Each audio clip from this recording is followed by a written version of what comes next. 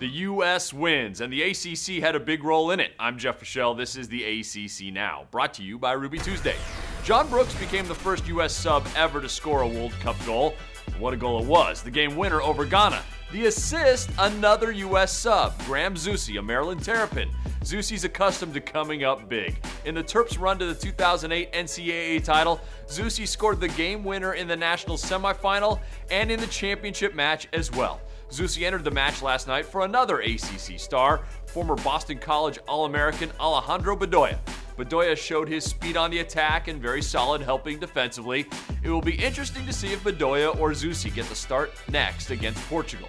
Now, the surprise hero Brooks was only in the game to score the game winner because of Notre Dame's Matt Besler. He had tightness in his hamstring in the first half, and it felt no better at halftime. That's when Brooks entered and went on to make history. Until then, Besler had done his usual solid job as the leader of the back line. It's not clear right now how he'll be and if he'll be ready Sunday against Portugal. The ACC has more players on the U.S. men's national team than any other conference. The only one who didn't see action last night was Omar Gonzalez. So, can the U.S. keep rolling against Portugal? Let us know what you think. Tweet us at the ACCDN.